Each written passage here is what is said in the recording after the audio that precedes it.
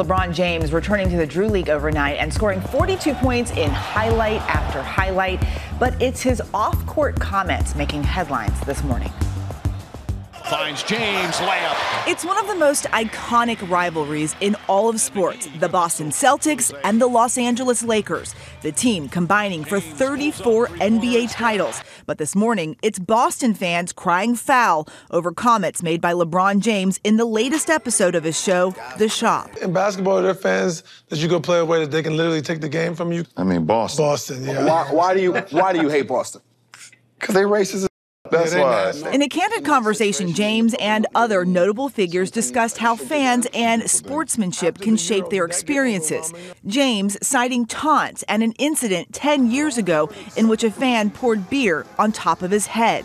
They might throw something on you. I mean, I got a beer thrown on me leaving the game. Boston residents reacting to James's latest claims. I hate that he said Boston fans are racist when, 75% of us are not. They always have something against us. I don't know another town that says whatever we want like Boston.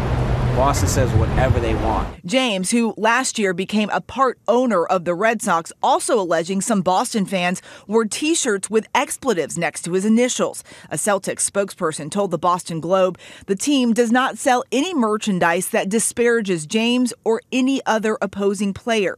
They have not responded to James's other comments about racism among the fans. LeBron James, it seems to me, was talking about his own personal experiences, which have value and which are important and which are believable. He's not the first NBA player to allege racism among the city's sports fans. Last year, ex-Celtic Kyrie Irving called out subtle racism after a series of his own run-ins with Boston fans. Celtic star Jaylen Brown responding to Irving's comments, saying that's not a fair judgment. I've kind of seen the things floating around with Boston and the topic of racism.